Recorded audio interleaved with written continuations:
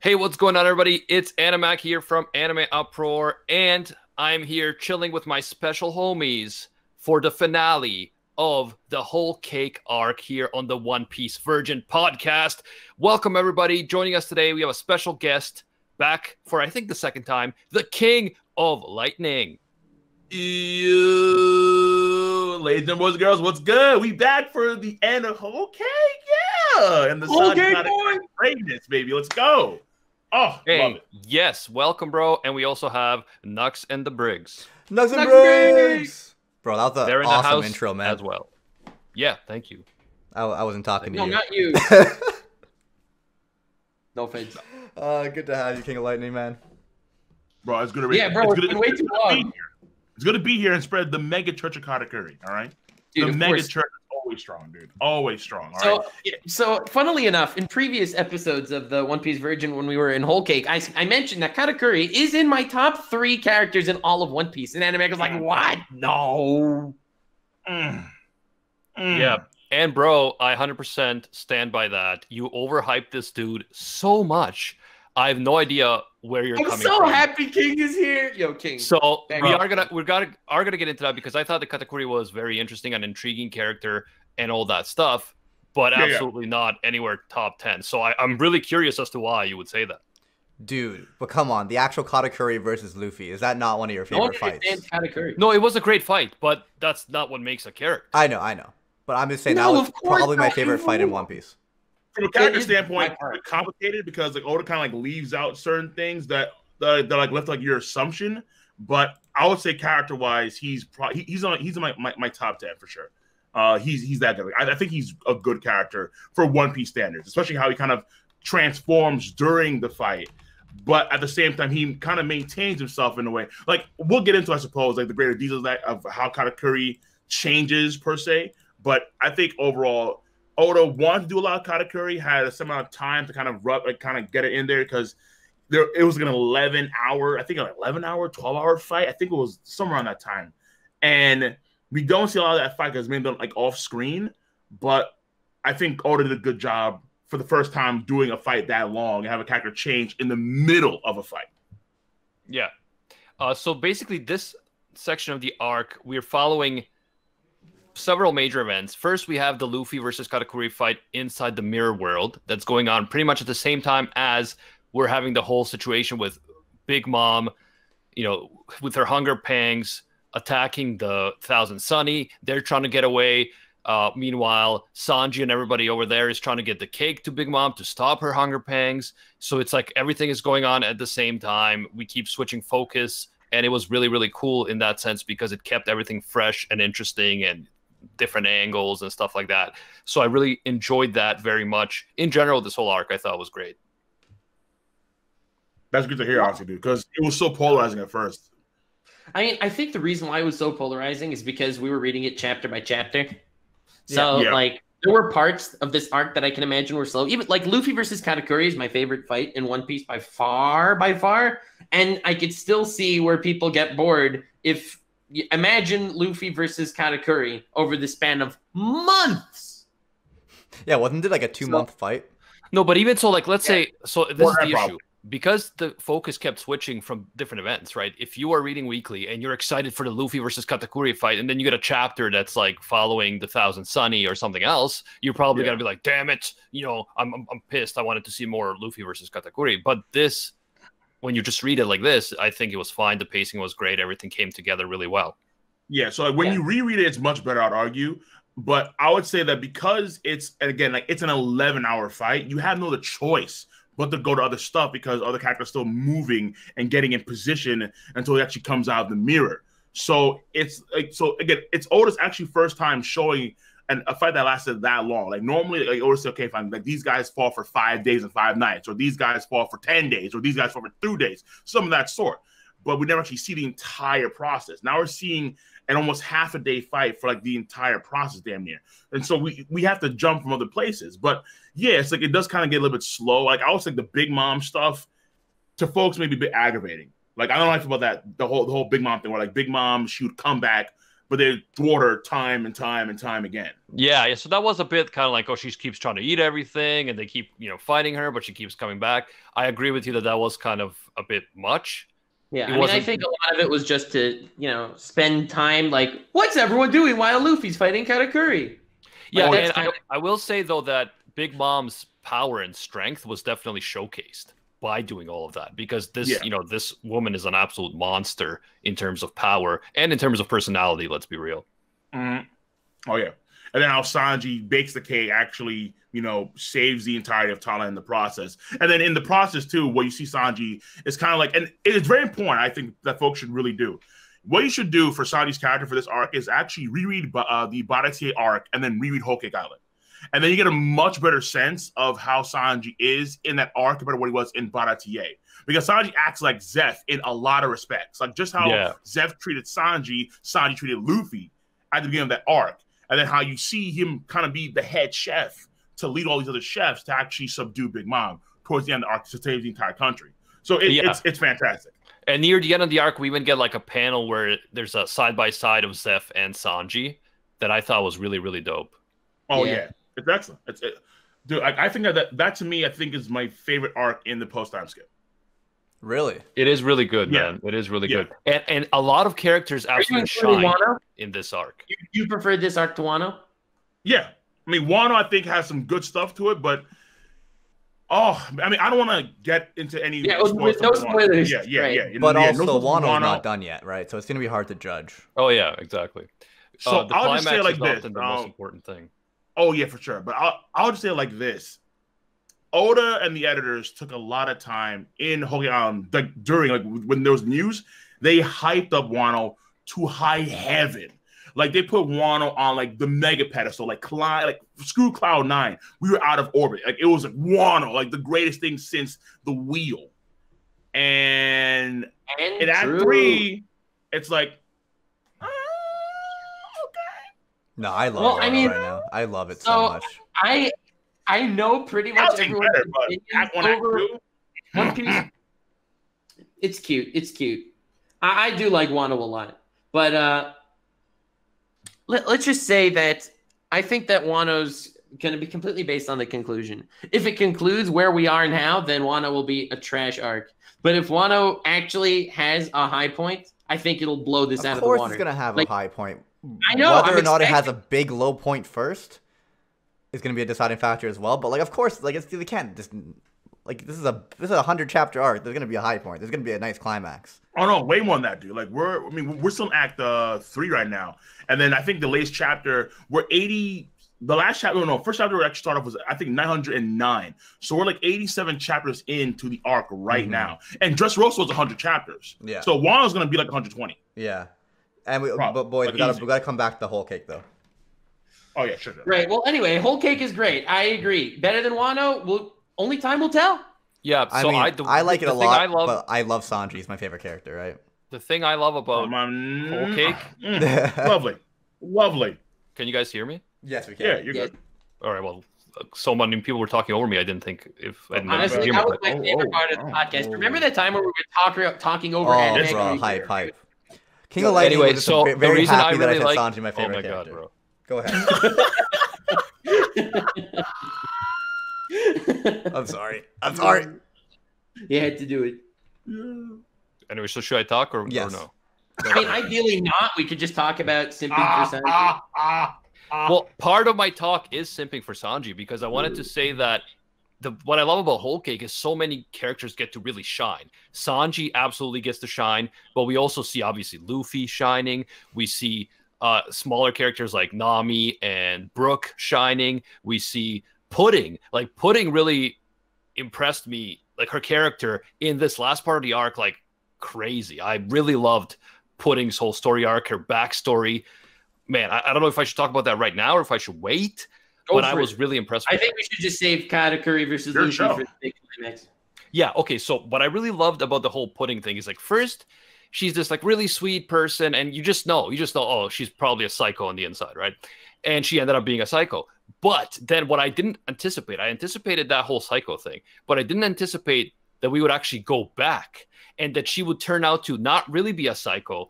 What happened was because of her third eye, she was so self-conscious because every time people found out the real her and saw the real her in her third eye, they just treated her like a monster, that she put up this defense mechanism. So her psychotic persona was just her defense mechanism. It's like, I already know you're going to hate me and think I'm a monster, so I'm going to be an asshole to you first so that you can't break my heart later. And so she had this whole thing, but Sanji like breaks her down to the point that she falls in love with him. And I loved the moments between the two of them. It was really, really good, man. Pudding became a great character in my mind in this arc.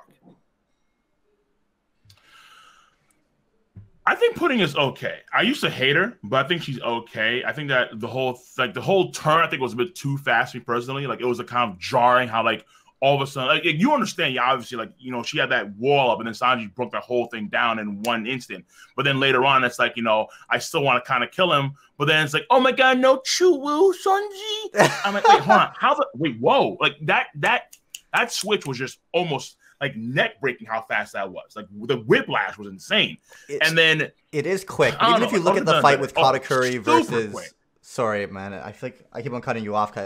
No, you're good. You're good. I'm just loud and go ahead. No, I was gonna say, like, I 100% agree, but at the same time, it's like if you look at like the family that they have there, they seem very judging. Like, Katakuri had to hide his face, and mid-fight, when the face was like revealed, and he even like whatever ends up like respecting Luffy in a way. Like, everyone like in his family looks down on him, and I'd imagine Pudding her entire life had to put on this act, had to hide her third eye, was probably teased like crazy. And the fact that Sanji broke down her wall, I can imagine the struggle she felt for a little bit after that. But I think it'd be very easy for her to develop from that.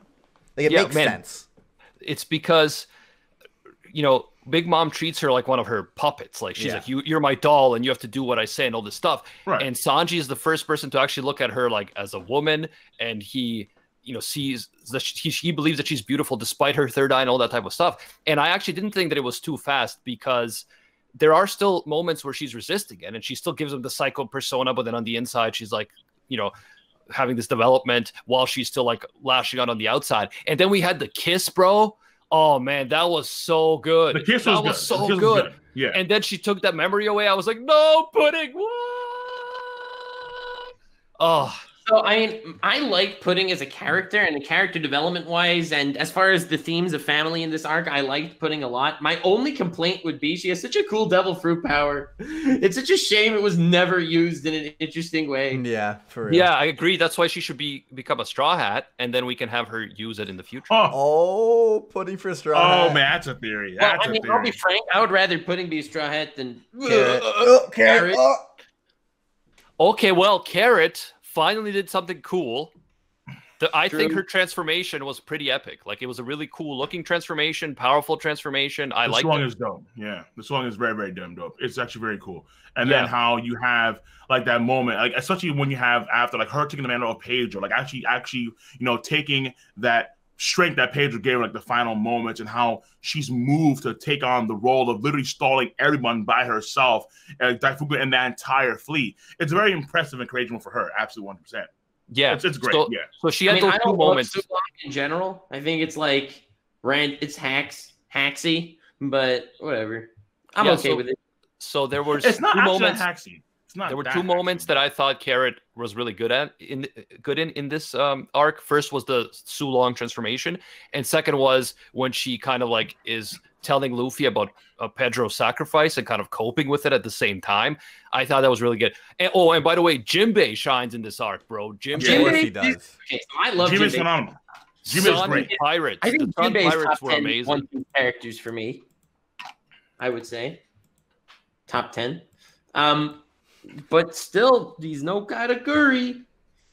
Throwback to when I spoiled Jinbei being a Straw Hat by saying he's not top 5 Straw Hats. Wow. Oh man. Oh damn. That was then again though, it's kind of like already there in the like Luffy says that, you know? On Fishman Island it was no, but the thing is he said it like by Marineford. I said I love Jinbei and he's like he's not even top 5 strides. It's flipped. Oh wait. Jesus, dude. No, but Jinbei was really good in this one, like his whole commitment to Luffy and everything that he went through to. I mean, honestly, standing up to Big Mom, bro, yeah, standing up there, life or leave or whatever, and he says, "Yeah, that was great." And then at the very end of this arc, we had an epic. Both Jinbei and the Sun Pirates had an epic moment. I thought that was really cool. Yeah. And then what you can really appreciate is that you can kind of see how over the course of the series, where when Jinbei's first when he's first introduced as a character in Marineford War, and how you see how he comes to respect and really appreciate Luffy, and then he takes over like that kind of like protector role after that arc, when he actually motivates Luffy to keep on fighting because he has his friends, and how that comes ahead in this arc in a way where it's like you see how in his eyes, Luffy is beyond just a mere Yonko. So that's why Big Mom can't just shell shock this guy, because like, no. Like, you're just a Yonko. Like, I'm going to serve the future pirate king. And how you can kind of see how what Ace told Jinbei back in the day comes to fruition, that one single moment with Luffy. It's great. I love it. Yeah, I love Jinbei. Jinbei! For sure. Also, Brook, bro. This mad Chad lad asked to see Big Mom's panties, bro. Dude, Brook is MVP of this arc. Not only did he likes him young. Did he not only did he end up getting the poneglyph, he fucking smashed the picture. He fucking side by side with Big Mom asked for her panties, to see her panties. This guy is a Chad lad, and you love to see it. Yeah, and I thought that I really liked the epic Nami and Brook teamwork versus Big Mom when they pwned Zeus. Oh man, that was great. And then Nami's like, Zeus, you will be my servant. And I'm like, yes, queen! Yes! By the way, everyone, Animax a Nami simp, and you love to see it as well. Absolutely, man. Oh, okay, that explains a lot, because that moment was so polarizing at the beginning, because you have Brook and Nami literally discharge Zeus, and then they're able to thwart Big Mom, who's there, and then honestly, I got pretty upset too, because it was like, really, like, people that are nowhere even close to Big Mom's level in terms of power are able to thwart her to such an extent. Now, granted, she was in a hunger pang, crazy kind of state, and then broke the whole thing with lightning, being immune to lightning. Okay, it kind of wasn't like known until that point in time. You maybe assume that because of his bone body. But no one would assume that, bro. Maybe, no one on the planet. Maybe you could have. There's a One Piece theory on everything on YouTube, but no one said that Brook is immune to lightning. Get out of here. Pretty much, but maybe in hindsight, maybe you could have said, okay, well, he has a bone body, so whatever. But it was just ridiculous. It makes sense. No, but right, yeah, it makes sense because they used Zeus, his own power. He's a special homie made by Big Mom, and they used his own power against her, and all they did was slow her down. They didn't destroy her or anything. So I thought that was a fine moment, and I like when strategy can sometimes trump raw power, because I don't like when it's just raw power. That's fair. Yeah, that's fair. That's fair. But it's on the heels of Big Mom, first time around, tries to get them. Pedro dies in the process. Second time around, giant tsunami. Okay, they escape because Jinbei's a Chad. Third time around, now you have Brook and Nami do their thing, and it's really okay. So still, Big Mom get thwarted again, and so it's like at that point in time, it was like building up to where Big Mom keeps on getting like a pubic hair away from taking these dudes out, and then it's like no. The thing is, I think that one thing that this arc sort of did with Big Mom is, out of all of the Yonko, Big Mom is the meme in the group. She is, unfortunately. No, but she's character-wise, she's probably like the better of the Yonko. Aside from let's say Whitebeard because he's dead. So like the current Yonko, like Blackbeard, Big Mom, Shanks, and Kaido. She's probably the best character, but she's mean to high. I mean, I would disagree with you. I think that Blackbeard and Shanks are both better characters than Big Mom. But the thing about Big Mom though is, I think that they wanted to in this arc kind of drive it home for us that if they had to fight, like Luffy or anyone had to fight Big Mom head on, they would lose. So that's why they had Big Mom, in this hunger pangs, kind of out of her mind, and they're just running from her and just kind of like. Still, I mean, this is one of the 4 Yonko, the first one that he's really encountering, and she just, Yeah, but that was the whole point. It's like they didn't defeat her outright; they outmaneuvered her. Yeah, I understand the dynamics of it, bro. It's like at the time, the only other Yonko that we've seen at full power was Whitebeard. So you look at Whitebeard and his greatness, his majesty, just how dominant of a force he was. And then look at Big Mom, it's like there's something missing here. Like, no, I think she did a good job. Bro, if she just laid on the floor, you wouldn't even be able to kill her. Like, most people would not. Like, she's absolutely a force to be reckoned with, and she has Big Mom was absolutely down as all hell. But I mean, from the consensus of the community. like at the time, she got absolutely shitted on, dude. Like nonstop, weekly. Like Big Mom is trash, like on the regular. I thought she was fierce as hell. Like Elbaf Spear, my God, my goodness. Like for me just be like a giant sun Entei thing, like Zeus Thunder, like it was crazy. But she got dunked on the regular, bro. It was brutal. Oh yeah. Yeah, I think maybe people build up the Yonko too much to the point where it would be unrealistic then for Luffy and the crew to be able to do anything to them unless there's some kind of, it's almost like the idea of like Yonko tier. It's like, I don't know about that terminology, bro.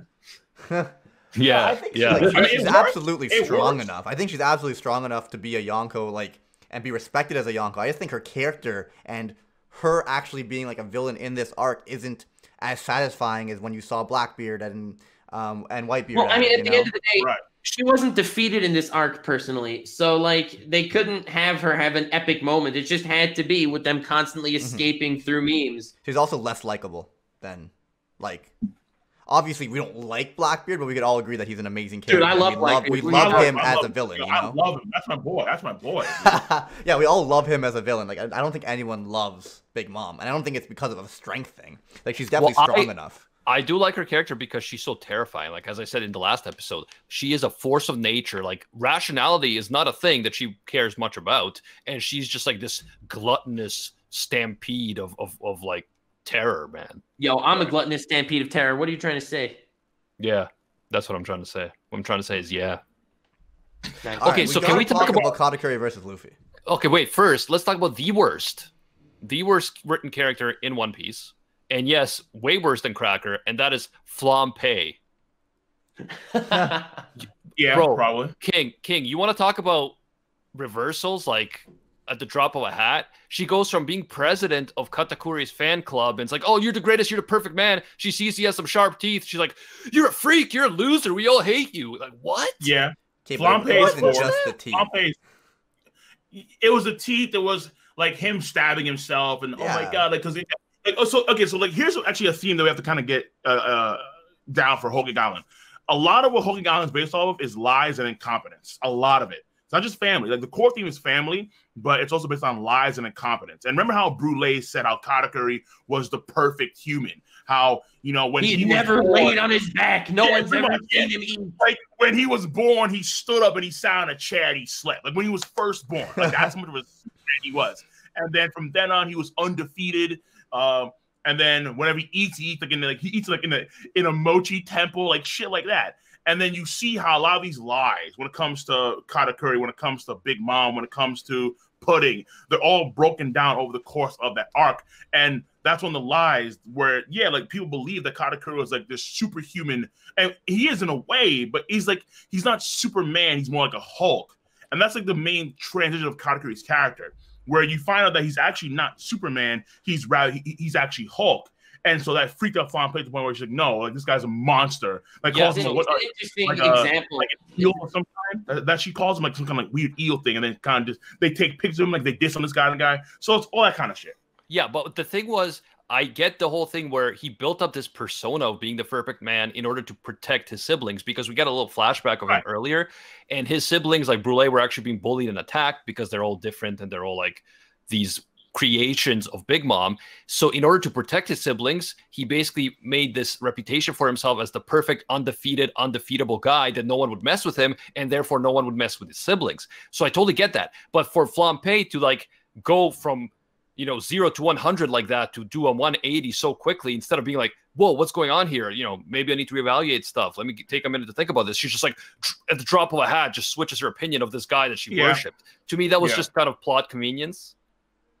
But I don't think it was. What I'm trying to say is not just. It wasn't just the teeth. I would not say it's plot convenience at all. It wasn't just the fact that she saw the teeth. He got to the point where he dropped his facade. He rips off his scarf because all he cares right now is about his fight with Luffy and the mutual respect that they've gained for each other. I wouldn't say this is a fucking 11-hour fight, and he realizes that she was the one who stepped in, and the only reason he was able to stab through her chest was because he lost his focus for a second, and he goes to make it equal because this is a battle between men, this absolute Chad, and obviously he drops his facade, and fucking Flampe hates him. I agree with like half of what you just said.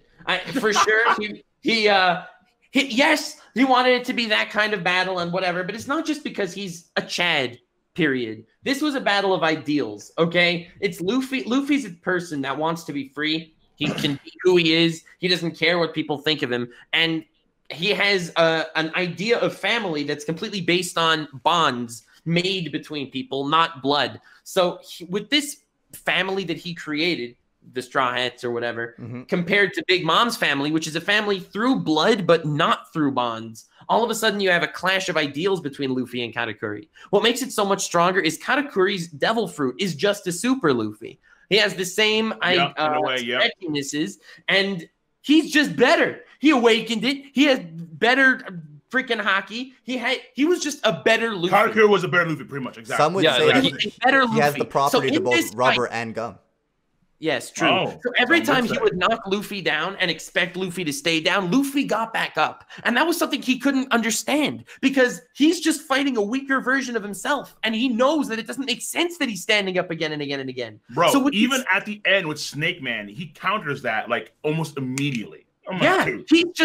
He's so much more powerful, but that's not the point. The point is Luffy keeps getting up. And when Luffy finally knocks Katakuri down, Katakuri stays down. It's insane. This fight is not a fight of strength or chadliness or men or whatever. I was trying to explain.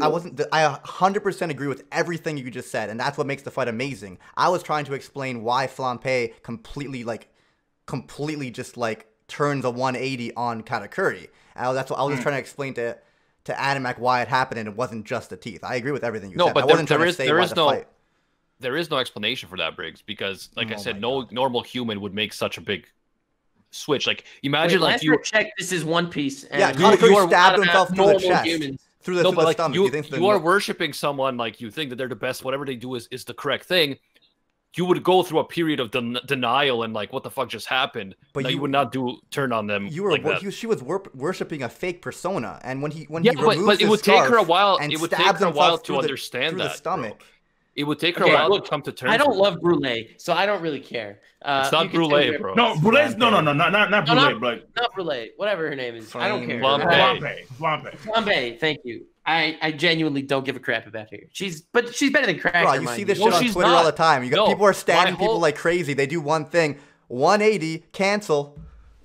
Listen. Okay, what the hell, Animac? You live in an environment where people get canceled for this kind of thing online. Briggs, this is a good point. Fair. Thank you. That's a fair point. But no, I just want to say the Flampe is worse than Cracker. Nux. I disagree. Admit that. You need to come to terms with that. No, I will never admit that in my life. Wait, where does this Cracker hate come from? Out of curiosity. Nux. Just Nux trying to meme for no reason. Okay, yeah. It's not a meme. I'm serious. Okay, that's wait. Cracker had a fight against Luffy that lasted days. Years. At least that's how it felt. It felt like a year-long fight. Reading this every week, looking at Cracker's disgusting face, both of his faces. God damn, that disgusting creature wasted my life away, and he is no character whatsoever. Absolute garbage. Is that biscuit racism? What? Yeah, I'd be racist to biscuits if I could. But anyway, the problem with Nux is I think he thinks that the time that it took Luffy to defeat Cracker takes away from the epicness of the Katakuri fight. That's why he hates him. What? One thing has nothing to do with the other. But anyway, so when it comes to Katakuri falling down and not being able to stand up, it's because what's he fighting for? He's fighting for a family, but it's a family based on blood, not bonds. When Luffy can keep getting up because he's fighting for a family that's completely based on bonds, not blood. But that still matters, though. It's like that's the reason why Sanji, again, like so family. Sanji's family with Germa is based on, for most part, blood, not bonds. But that still has weight. So you see the disparity of Luffy winds up convincing Sanji to come back to his side because ultimately speaking, their bonds of Nakama matter far more than the blood ties they has with German 66. Yeah, so which is like, why after Luffy recruits him or whatever, like re-recruits him, he goes in, he saves Judge, and then he says, "Never call me your son again." Yes, pretty much. You know? But you see how family weight still matters to the point where, again, like at the actually, let me not. That's probably a spoiler, so I'm not saying anything. But you see how the blood ties still matter to begin with, to where these guys do fight, especially with Katakuri, where they do matter tremendously. So. Yeah, and I thought that there was a great moment near the end where Judge starts like criticizing Sanji after Judge and them help the Straw Hats escape, but then Judge is like, Sanji, you cook for fun for commoners and you sacrifice your life for weak people and all this other stuff. And then he leaves and Luffy's like, Sanji, why was he just calling out your best qualities like that? Like, I don't get it. I love Luffy, man. I love how this arc has such a strong presence or theme of family between like obviously Big Mom and the family, the Straw Hats, Germa, Capone. Like it's literally the entire arc. Yeah, that's the main thing. With Germa, it's good. It's good, honestly. With Germa and Big Mom, they create a family to be basically their puppets to advance their power and status, whereas the Straw Hats are a completely different, obviously, type of family that, you know, has that extra something that pulls them through. And I think the fight between Luffy and Katakuri was really good because in the end, Luffy didn't overpower Katakuri. He outlasted him. That was all it was. Like his willpower just outlasted him. But yes, because it's dependent on what they were fighting for, yes, not what the fight was. Luffy has so much weight on his shoulders to keep on getting back up, because if he doesn't get back up, then pretty much that's the lives of his family. All of their ambitions are over. Right. Yes. And that's why I like how this is a clash of ideals, because at the end of the day, Katakuri was much stronger than Luffy. He was Luffy, just the Uber version. Right. Like, he was just a superior Luffy on every single level. Every single level. Literally. Power, fruit, hockey. There was no way Luffy could reach him. But still. Yeah, like, that's on point. Yeah. I mean, and also, mind you, too, I mean, I would argue that actually the fight was a draw, because then once they have that final clash, they're both down for 10 minutes. And then they both get up at the 10-minute mark, and then they have one conversation, and then Katakuri falls down to the ground on his back, and then Luffy walks away with Peckham's in tow. Then when he's in Sanji's hands, he passes out. But what we see later on, Katakuri's still chilling on the ground talking to a brulee. It's like, with all the villains that you had throughout the entirety of, or antagonists that Luffy's face, I never recalled a single one that's actually been conscious after the quote-unquote final battle's over. It's funny because you see the point. That's a great point, by the way. Because and people didn't like that, but I think that was beautiful. Go ahead. People didn't like that, but it was great because the point is Katakuri knew he lost the battle that he was fighting. He was fighting an ideological fight, so he knew he lost. He knew that Luffy's ideals were superior. And at that point, he could lay down on his back, which was basically symbolic of saying that I'm embracing Luffy's idea of not caring what people think of you. And just when Katakuri says, so Katakuri's main power was the whole thing about future sight. When Katakuri says, you're seeing a future that I can't see, or like, you're seeing a future that's far, ahead of mine, he's also admitting that his ideals are superior than his own, and he concedes that in the process as he collapses. And that is when he and I think that's also related to Katakuri's own backstory, because he himself did all of these things and created this persona for him and all this stuff to protect his siblings. So now he sees how Luffy is willing to do whatever it takes to protect his crewmates, getting up against the impossible odds and refusing to lie down, refusing to give up. And he can relate to that as well. And I feel like I agree. I think Katakuri could have kept fighting, but he was like, I think his cause is worthy and I respect him for it. And just like I would want to protect my siblings, I want to help, I want him to protect his family. And then he was glad when he got away. We saw that with the Brûlé conversation. Katakuri was glad that Luffy escaped. But also, it's not just that too. There's also an underlying note here where, because Katakuri's a lot of what he's built on is built on lies, where Luffy's kind of built on truth. Like Luffy, like he said before, back in East Blue with Arlong Park, he can't lie like Usopp can. Like he just like who he is expressed out in the open. Whereas Katakuri, who he is, he hides it under a mask. He even eats in a temple by himself. And like no one's seen Katakuri eat before. And when he's fighting against Luffy and he's seeing how Luffy's powerful, and he's not actually understanding Luffy at all. But at the same time, he's sloppy. Like he's saying, you're falling on your back, like it's embarrassing. And here you are coming at me time and time again. You look like a fool in the process, but he keeps on coming at him. And then Katakuri, over the course of that, starts to really respect him as a person, because that's who he is in earnest. Who he wants to be, too. Who he wants to be. Yeah, and the whole reason why Katakuri... I would say that's who he is, because in the flashback, we see him eat the donuts, and he's looking like an actual monster when he's eating the donuts. He was actually dissed when he was a child because of his facial features.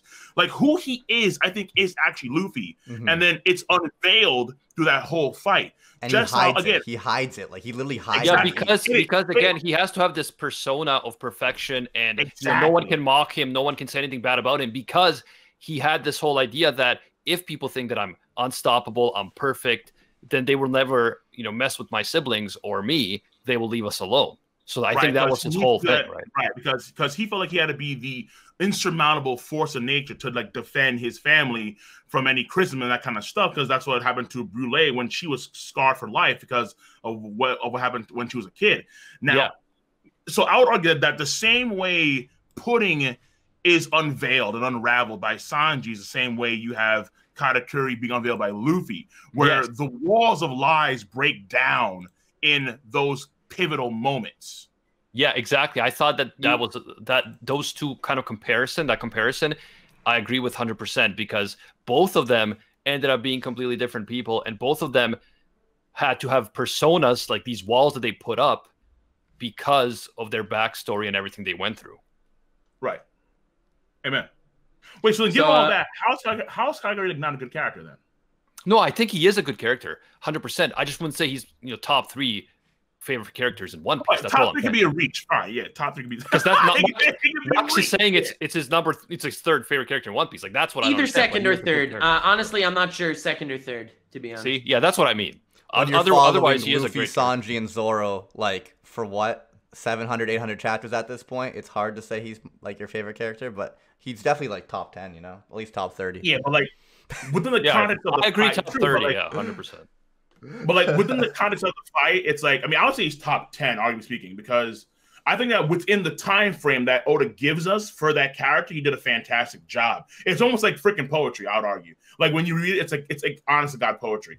And I would say that when you have, like, remember how Katakuri said before how at the beginning of the fight, when he's dunking on him, doing elephant gattlings, doing elephant guns, mimicking Luffy, says, and after he actually shuts down the Gear 4, he says, Luffy, I'm not at all in any way underestimating you, not a single time. Then afterwards, when he has his face revealed, Conqueror's Haki, he says the exact same quote. So how is that Katakuri in both times is underestimating? He's not, he's saying, I'm not underestimating you at all, Luffy, in both times. It's because it's two different Katakuris, but it's the same person in a way. It's like one Katakuri has a persona of Superman. The other one has a persona of the Hulk, who he truly is. Because the Superman part was all lies, and that all broke down. You see what I'm saying? Mm-hmm. Yeah, I agree. And no, I think he is definitely a really good character and a great villain. And I thought, like I said, this arc really brought out a bunch of great characters and made them shine, for sure. Especially Sanji. What about Germa? What about Germa in your mind? Out of curiosity. Yeah, Sanji's fantastic. What about Germa, though? So Germa, yeah, I think they, obviously, the sister is dope, and I respect her. The brothers and father, they kind of were obviously bad guys at the beginning, and I feel like they still are to an extent. However, their sense of honor is what ended up pushing them to help Sanji, because their sense of honor as warriors and men made them be like, you know what, we mistreated Sanji, and yet here he is risking his life for us. We are honor bound to, reciprocate that and help him. So they're still kind of douchebags, but they do have a sense of pride and honor that pushes them to do something good. And his sister, I think, is more complex. I think she is a good person overall. Yeah, she just put up on like she was the only one who actually cared. Her and her mom were the only one that actually cared for Sanji a little bit. But obviously, she didn't want to get bullied as well, so she wouldn't like say and do nice stuff to Sanji in front of her brothers or her father, right? One of my favorite moments, or like in this arc, or definitely one of my favorites, is when Judge refers to Sanji as his son, and Sanji's like, no. My dad died 14 years ago or something. That is my father. It's a complete reversal, because when Sanji leaves, I talked about this in the last episode as well, but when Sanji leaves, he says, like, you're no longer my son, like, never refer to me as your father again. And then it's a complete flip and contrast on it, because Judge does it now after he saves him. Very good point, dude. Very good point. Oh my God. Yeah, because like Sanji and how to overcome Germa is, I mean, like think about this for a second, right? Sanji, he simps hard as all hell, like he goes hard, but especially for Nami, obviously, because like Oda himself, that the character that he is in the story, or like he conveys with the most in the story, is Sanji. So here you have Sanji actually for the first time earnestly ignoring Nami's wishes, Nami's pleas, and he's still beating the shit out of Luffy to the point where she has to smack him, and then Sanji, he's okay with it, and he walks away. Of course he's okay with it. He gets off on it. What are you talking about? Yeah, no, that's a good point. That's a good point by King, because that's not something that we, I think, discussed in too much detail. But yeah, the way that Sanji always simps for Nami, including in this latest part of the arc, and yet how he went totally against what she was saying in that moment, that makes it even more powerful, that moment. Exactly. And then, because like, I remember there was one criticism I had, or folks had criticism of Sanji, where it's like, okay, well, Sanji, he should have known better to actually do all this stuff, because he see what happened to Robin. Like, Robin did this whole, like, she did something similar back in Ennis Lobby. But the difference here is that it wasn't just the Strike crew that was in danger. It was also Zeph. Like, remember, Sanji coming into this arc was hot. He was like, yeah, like, I'm going to handle this. Screw my family. Screw all you guys. I'm going to leave. And then, boom, by the way, this guy named Zeph, he's blue. Oh, shit. That's where everything starts to just, like, cascade, because for him, Zeph is way more father than Judge has ever been. And so now the threat became far more grandiose from that standpoint. And Sanji, throughout that entire arc, is trying to maintain who he is as a person. Like, one of the things that you don't really see, I think, character-wise, among the strides, is that, like, they don't necessarily like, change his characters. Like, they don't grow like a Thorfinn from Vinland Saga. Like, you don't see that in One Piece. They actually try to maintain who they are as characters. And Sanji has to really fight tooth and nail through and through to try and maintain who he is. It comes on the brink of losing himself as character until he remembers Luffy, because he actually winds up making the entire meal that he would cook for the entire Strike crew. The same exact meal, the same thing. And then from there, he's like, oh, what the fuck am I doing, dude? Like, it's masterful, Oda's part. It's fucking masterful, bro. I'm telling you. So I'm the only one that thinks the putting Sanji Kiss is like top 20 One Piece moments, yeah? Yes. You are the only one. Not only in this podcast, but you are the only one on the planet that thinks that way. Although, I can handle low-key, that. I feel like deep down, a lot of us ship Pudding and Sanji. I mean, after this arc, but no, obviously not top 20, but I ship it. Top 20 moments of One Piece? Are you insane? Maybe Marineford had 20 better moments. Maybe top 1,000. Hey, man. Okay, fair. Maybe top 1,000. Maybe. Hey, man. You know, it is what it is, bro. I'm a romantic. You're simp. Nice. Anyway, we had some cool cover stories as well. We learned that we saw the front of Tontada's ship. Yeah. That was so funny, man. The front of their ship is that face that the Usopp face. The Usopp face that he used to. I forgot about that. That he used to scare what's her name? Sugar? Candy. Whatever. Oh, Sugar, yeah. I was gonna say Cookie, but yeah, he scared the face he used to scare Sugar. That's the front of their ship. And then we also saw that Buggy lost some giants, including Gerd, giant waifu. Damn, Buggy. Damn. That's a definite miss. Woo, Gerd. Yeah, bro. That's gonna sting. That one's gonna sting. I don't know how Buggy's gonna become an emperor after this, but we'll see. I'm sure. Let's go, Buggy! The Chad of Chads! Bruh, Emperor, that's way too small. Buggy for Straw Hat. Buggy for Pirate King. Honestly, Buggy's gonna be the Pirate King. Like, why? Like, Luffy doesn't want to be a Yonko. Like, neither does Buggy, bro. They're going straight for the. They're going for the big leagues. Oh, and I also want to say about the fight between Katakuri and Luffy, there was some technical stuff that I thought was really interesting. Like, we knew that Katakuri had this great observation haki, but the more he used it, the more the fight went on, the less effective it was. And Luffy noticed that, so he was trying to kind of run out the clock on that. Also, we saw Luffy having to like run through Mirror World in order to regain his ability to use haki after using a Gear 4. We also saw Gear 4 Snake Man. So there were a lot of technical things and strategic things there that we kind of glossed over that I thought were really cool. But yeah, the whole ideology fight and the character development, I think we covered really well. Mm-hmm. Where would you rank this fight in your One Piece fights? It's definitely one of the best. I haven't thought about ranking fights, to be honest, so I can't. Animac, weak mindset, just freaking spitball. What did you like better, this or Lucci?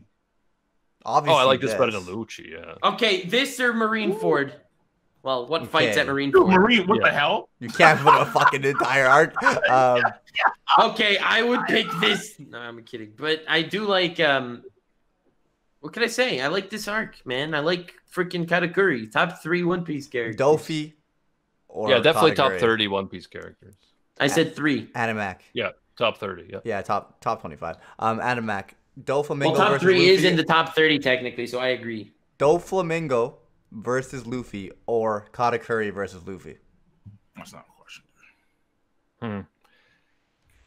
Just thinking that long embarrasses yourself. Yeah. Both had some great moments, man. Both had some great moments. I do like the fact that It's it not was about the great moments. I like the fact that it was moments. Law and Luffy versus Oh my God. Doflamingo. I do like that aspect of but it. Dofi, man, Dofi is a completely different character from Katakuri. Like, completely different. Good insight, Animac. Thank you. But yeah, Katakuri versus Luffy No, is like, my I favorite mean fight. personality-wise, I don't mean technically. Well, obviously technically. Good insight, Animac. God damn it, Nux. Yeah, no. What? What do you want from me? Am I supposed to take that sitting down? Oh, well, I can't say which fight I prefer because you see they are different characters. Oh, God, Yeah. Bro, you're just mad that Pudding is a more fleshed out character than Katakuri. Chat's calling you out. Animac never ranks stuff. It's hilarious.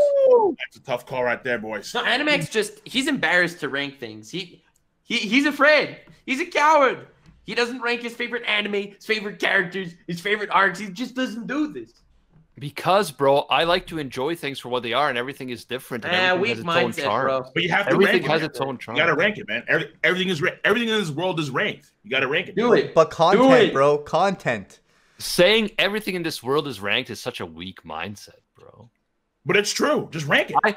I recommend you guys read the Tao Te Ching. You're an It absolute would really help. coward, man. Rank. Rank it.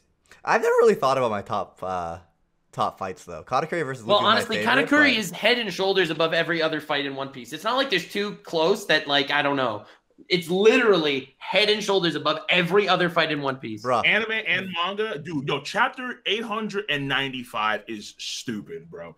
It's nothing but fight, and the choreography is phenomenal. I love it, dude. I love the Black Mamba, and then Katakuri like somehow still tightrope walking through that, and then punting this guy in the face with this goddamn spike on this. I'm like, oh no, this man's savage, man.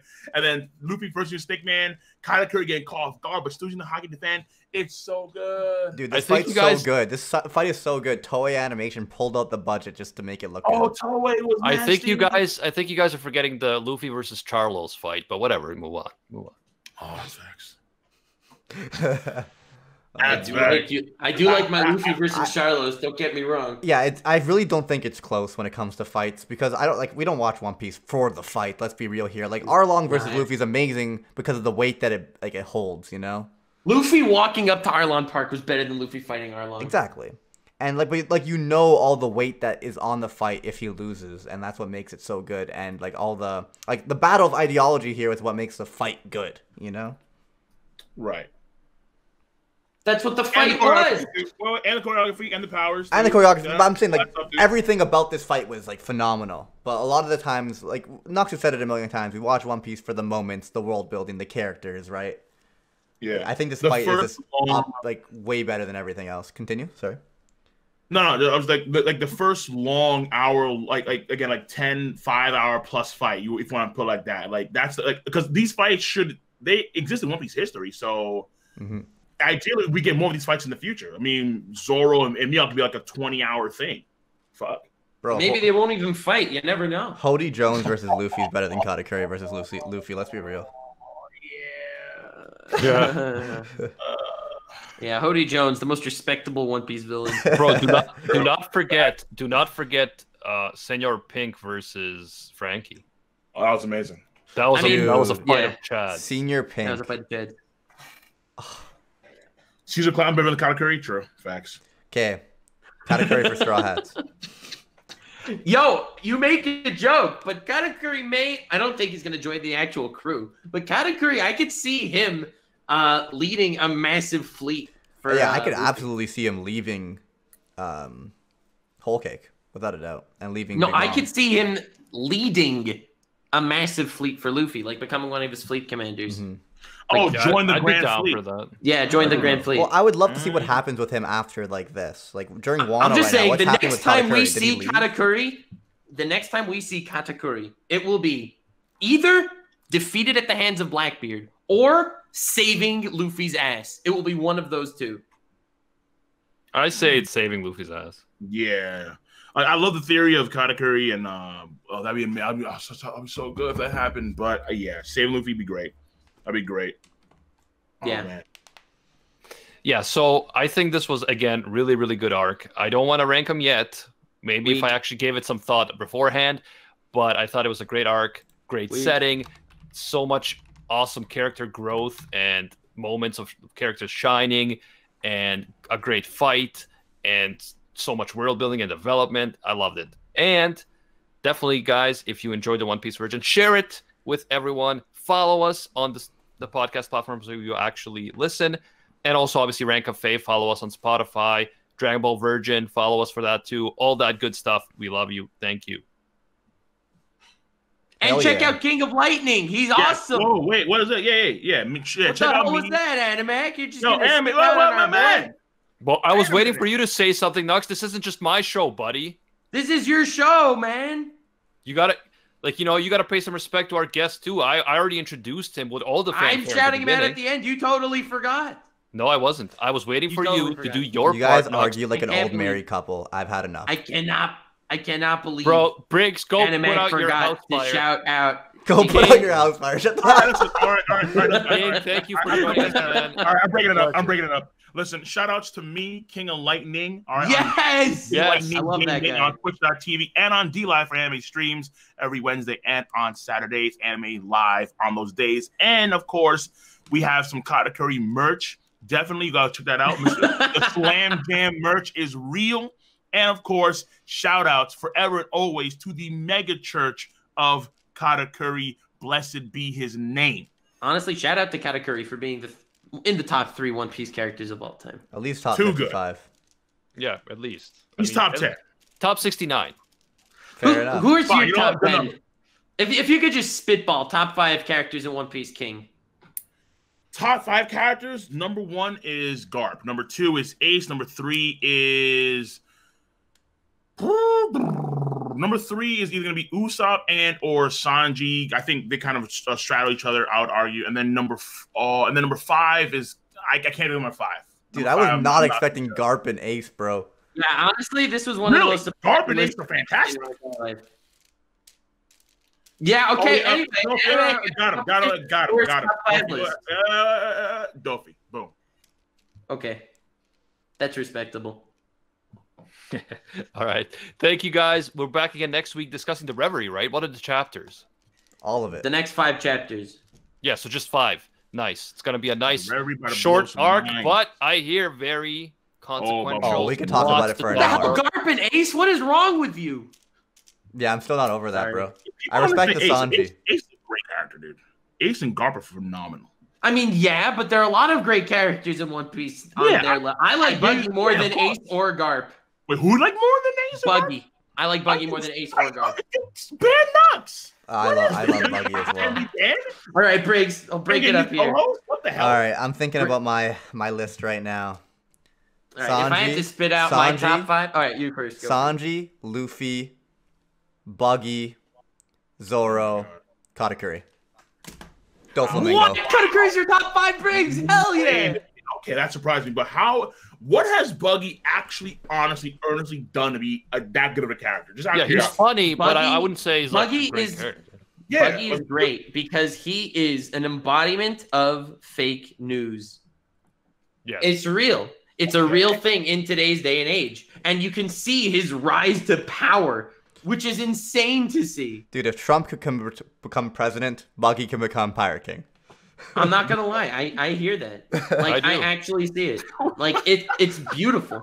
Bro, it is funny because when Trump when Trump first said he was running, everyone laughed. And I was like, yeah, right. Like this is just like he's just trying to promote The Apprentice. And then he fucking won. And then Buggy, when you guys were telling me, like, when we first met Buggy, you guys said, bro, Buggy's coming back. I'm like, he's not coming back, bro. He's like this one-time douchebag villain. He's never coming back. Bro, I was wrong, man. I was wrong. There is one guy that is fake news, and that is fake news Morgans. That's definitely true. Yeah. I love Morgan. He's great. Morgans. Actually, what do you think about the whole thing with the Morgans at the end of the arc? Like, what do you think about all that stuff with Morgans? Was that technically the end of this arc, or was that the first chapter of the next arc? Oh, I believe it was the first chapter of the next arc. What was okay? So you're in the chapter where? Oh, let me see here. So Morgans next arc. At the end of this arc, Morgans did say that he wanted to see what happens so he can write a cool story about it. Oh, okay, I got you.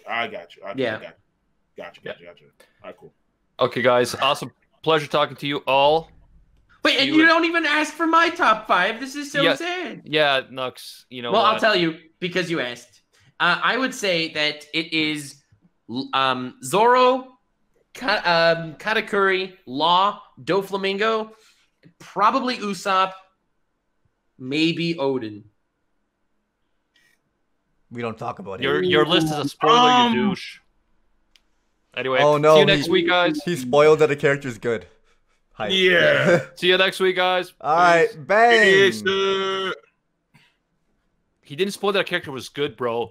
Odin was described as being dead. Yeah, he comes back to life. He's a great character. Yeah, it's phenomenal. Yeah. Like Oniraki, phenomenal. Like Oniraki, like when you think of the word Chad, it's him personified. It really say is. that Odin was alive. Doesn't mean it's so sad. It's so funny. I used to think when I thought the word Chad, I used to envision Briggs, but now I envision Odin. Oh, that's a loss right there. That was a lie. It's Escanor. He's the Chad of Chad. Escanor. I don't know, man. I don't know. Senor Pink really threw a wrench in my, I do like Senor Pink. I'm pretty sure I made a video of the biggest Chads in anime, and Senor Pink's on there. Oh, that's the respect. That's respect, Briggs. But of course. And even on our fucking podcast, we talked about Senor Pink in our Chads episode. Oh, and also I mean, Escanor. hiding wearing a diaper is kind of raw. I ain't gonna front. Escanor and Sanji are Chad simps, so that's cool. Mm-hmm. True. Sure. Sanji's such an amazing character, bro. I still can't get over Mr. Prince. I still can't get over Mr. Prince, bro. Mr. Prince, great. Yeah, the fact that Mr. Prince, and then it turns out a million chapters later that he's a prince. What the hell, man? Yes. Oh, what I can't get over is that Sanji's probably my favorite character in One Piece. And he's a smoker, bro. And I'm not a fan of smoking at all, and yet I can't help it, bro. It's like with Spike. He's just too cool. Talking, man. That's some great shit, dude. Because, like, I mean, yeah, actually, so that's one thing we didn't touch on too, was that, like, how Sanji got, like, no fight in the, like, no major fight in the arc that he was centered on, which was kind of disappointing. But his character, I think, took so many leaps and bounds that it didn't matter. It didn't really matter. Yeah. And man, he had some cool moments. Like, even we didn't mention it, but like when he saves Chiffon just like out of nowhere, just like bam, just like kicks Oven, and he's like, "What the fuck happened?" Dude, like, and he proved that he was stronger than his brothers and sisters, who were like supposed to be like perfect, and they were like soldiers. He was perfect soldiers. Like he was outcasted because it didn't work on him, right? Right. And he ended up through willpower and like he was able to get stronger than them.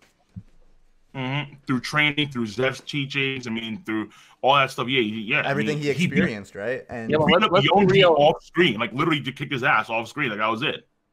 As much as I like Jean-Claude Van Damme, French kicks are not super cool, when it comes to fighting, and yet Sanji makes them cool. Yeah, here he is, dude. Here he is. I mean, the man's kicking the air and flying, dude. Dude, like, I can't wait till One Piece Virgin is over and we're fully caught up and we force Animac to rank everything. He's not going to do it. No, he's going to be too cowardly. He has to. Otherwise, he's not. One Piece Virgin's canceled. Even if I do, Nux is just gonna like attack me for every choice I make. What do you mean, and man? it's content. It's fun content. Dude, what are you talking about? I don't care what your choices are. I make fun of you for your lack of choices. You just don't understand Katakuri, bro, because you're too simple-minded. I like Katakuri. It's a lose-lose scenario. It's either you don't make the list and we make fun of you for not making it, or you make the list and at least make content for it, and then we make fun of you for your bad choices. No, you won't make fun of me. Here's the thing. You have honor, but Nux is fighting me is a lose-lose situation. I'm a scumbag. What could I say? I think Briggs would be like, oh yeah. No one argues. What do you mean, bro? Your list doesn't match with mine, bro. Why? Dude, I literally don't care if people have different opinions. I just need people to have opinions. Knox is Eric Cartman. Oh my god, I just figured it out. Knox is literally Eric Cartman. Got him. I was missing a link. Yo, I was missing a link understanding Knox. There it is. You guys were cutting out. Unfortunately, we're on Hangouts, not Discord. I couldn't hear what you guys were saying. Discord sucks. Don't even diss Hangouts. Discord sucks. I know. Wait. What? Discord sucks? I hate Discord, man. The audio. We used to do cam on cam so like people could see us on the streams, and then lag issues because of internet, and then we had to stop using Discord because audio issues. Nux's internet apparently whenever it works fine on Hangouts, but on Discord can't hear him. Yeah, he just cuts out randomly. Yeah. Also, I'm in like 19 million servers, and I had to turn off all notifications. It's annoying. I hate Discord. But just get better internet, dog.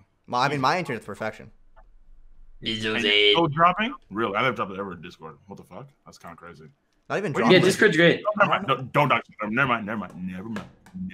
No doxing allowed. Listen. Yeah. So you want to know how my internet is? Okay, here's my address. Yo, here's the zip code. That shit. By the way, chat's right too. Read Kingdom. I need to see a Kingdom Virgin stream at some point. Let's go, son. How many chapters is Kingdom? I don't even know. 660. Oh, goddamn. Oh, that's a lot. Yeah. Oh yeah. But we should do like a one-time deal. Like read all Kingdom next stream and just review it. Mashal Virgin. Mashal Virgin. There's only 30 chapters, boys. One episode. Yo, King, were you on that freaking bracket of doom with Roger and Chibi and? Oh yeah, it was great. Explain something to me. Talk to me. Why? Jujutsu Kaisen. Bro. Wait, are you a AOT fanboy? I do like Attack on Titan. I'm not a huge fanboy per se. So JJK, I mean, I trust the anime right now. I like them. Like I said before, like during that stream, I don't read the JJK manga. That's why I mainly abstained when JJK was involved. But apparently, like based on the anime right now, and how JJK right now is, I think, in the top 10 best-selling manga currently. I think right now, it's gonna blow up, dude. Like I think what we saw with Demon Slayer could happen again with only this time with JJK for it. Okay. I mean, I hope it does. I hope it gets really good. But from what I've watched so far, it's just hard. It blows my mind that it beat Attack on Titan. I think it's good anime-wise. I think it's actually very good. I think it's good, but bro, the last few chapters of it, like the last 10 chapters of Attack on Titan, debatable. I mean, listen, Attack on Titan. I think. I mean, I'm behind, but that's for a reason. I think it's a smidge overrated. Honestly, I'm not really. Really. So I do love Attack on Titan. I'm not a huge fanboy like Animac, but I think it's a great manga. Several folks in chat or in that stream are saying that JJK right now is the best ongoing shonen. I think so. Yeah, several folks said that like universally, it's the best. Yeah, well, Attack on Titan is not a shonen. Wait, hold on. Who said that? Yeah. So I think Laz said it. I think that the manga podcast guy said. I think Sunpatch said that too.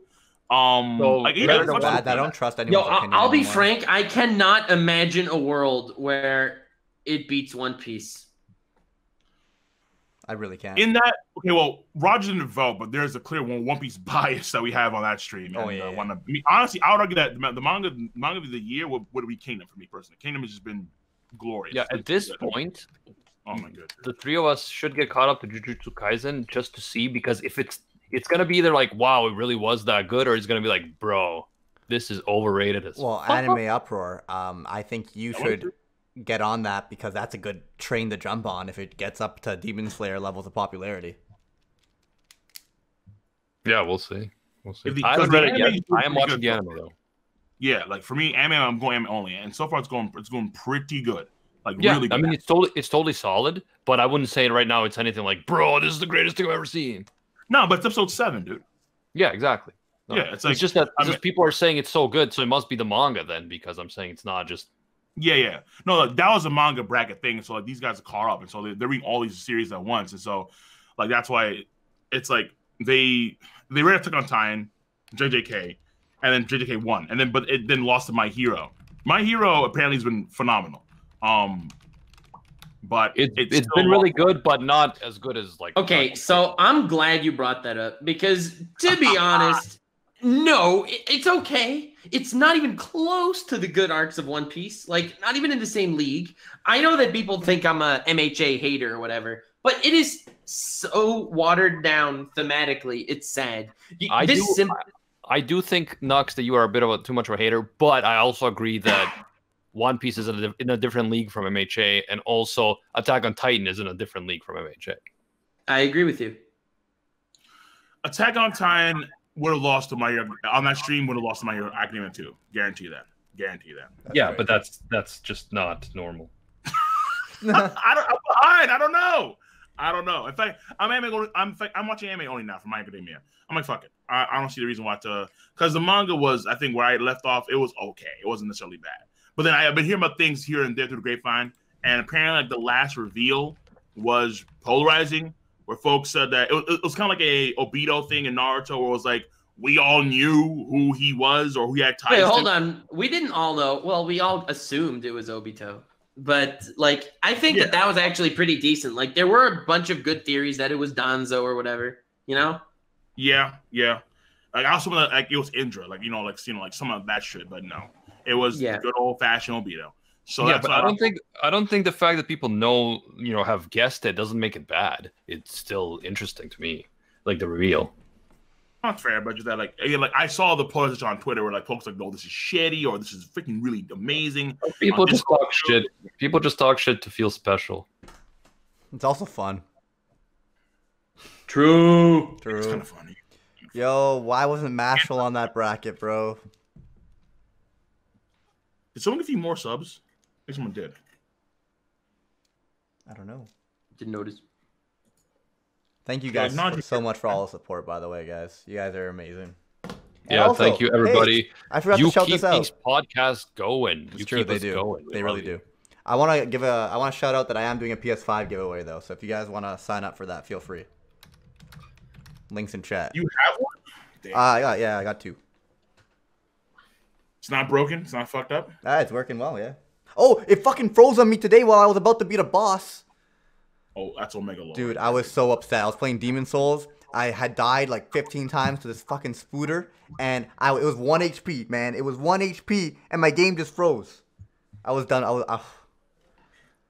What are your general impressions of it in terms of like a gaming console altogether? I mean, I'm PC Master Race, and I will be for life. But like as a console, like it's amazing. Like it looks beautiful. The controller is probably the best controller ever made. Yeah, everything's smooth and looks good. Yeah, I'm curious to see how the games that are coming out specifically for it are gonna end up being. Well, check out my stream, twitch.tv/BeastlyBriggs for those Demon Souls content. They literally remade this and made it a PS5 exclusive. Ooh. Okay, so like games that I care about? I don't know if you would care about it. But you only care about Mario Kart, though, man. Ew. Bro, I care about Mario Party, Mario Power Tennis, plenty of Mario games that I care about. Ew, dude. Did I just fucking shout out the wrong Twitch channel? Briggs ADA, my bad, boys. Fuck, I'm not getting used to this rebranding. I rebranded myself everywhere. I'm looking forward to the one that comes out for God of War when that next one comes out. I want that PS5. That's the one I really fucking want because they should have a version of that PS5 because they have the Miles one. So I figured they show one for God of War 5 when it comes out. It'll be backwards compatible for sure, but you want like a remake, right? Yeah, I want the remake one where it's like gonna be like it's gonna look like probably like sick as all hell. That it's actually drawn. I'm sure it will. Man. I'm hoping that I can actually get that and not have the fucking scalpers just take all that shit in one fucking go. I don't know how they haven't changed that yet. Like they have that like line queues or some of that sort of ID check something where these guys just can't scalp like 1,000 PS5s and yeah, I don't know. I don't know how I got lucky, man. I literally it sold out in like less than a minute, and I got one. I was literally on there refreshing on 2 monitors, and I got one. And I was on 15 wait lists for like EB Games, and they called me the other day, and saying I got one there too. By the way, King EB Games is GameStop. Oh yeah, we Canadian boys. Maybe that's why. Oh, there we go. Perfect. Thank you. I'm like EB. Thank you. All right. I got you. Actually, maybe I should have gone to like a Canadian site, see if I could have gotten one there or something. Because I was fucked, dude. I was screwed. I mean, everything sold out here. Like Source website went down, Best Buy went down, Walmart sold out in a minute, less than a minute, honestly. Bro, I was live on stream trying to watch anime, and it was like, yo, I'm trying to get this PS5 now, and Best Buy was like, I literally had 2 PS4s locked in, and then I went to go like, you know, put the address in and so on, and then the site kept on refreshing and then crashing, refreshing and then crashing over and over, and I was so, and apparently my boy actually got it, like one of my friends got it, like legit, and after I tried to, and he used the app. I'm like, what the hell? App? So the site was down, and had it available. The site crashed. crashed. I'm like, that's fucking horseshit, dude. The app. Oh, honestly, pretty large brain. Everyone's gonna go on the site. You just go on the app. It is, but that's so obnoxious. Who wants to download the Best Buy app? That's funny. Waste of fucking space. Dude, I was big braining it. It was such a giga brain move. Yeah. Dude. So like, there's like 4 different versions of the PS5. Like the digital, not whatever, the one with the disc drive. Then there was one with a game, one with an Xbox controller with Walmart. So there was like 4 different versions to buy from. And I'm just like, what is gonna sell out like the slowest? The one with the extra controller and no game, right? So I was like, I clicked on that one. I had one there, another one on my other monitor, refreshing both, and legit, like I had like all my credit card info all in. Like I was ready to go. I literally bought it in like 20 seconds. I refreshed the page. All 4 are sold out. It was insane. That's crazy. Yeah. Well, anyway, I'm probably gonna. Yeah, it's time to call it. I gotta go. Yeah, I gotta get a video too. Thanks again, guys, for hanging out. Thank you, King of Lightning, for being our special guest. Yeah, that was fun. Appreciate it, man. Really do appreciate it. It was a lot of fun about Hogan Island and the greatest of KATAKURI. Always a pleasure. Always. Hell yeah. Oh, man. I think I have to make a video no one understands pudding so that Knox would finally understand pudding, bro. Dude, no, I feel it. I feel you, bro. I'm a romantic as well.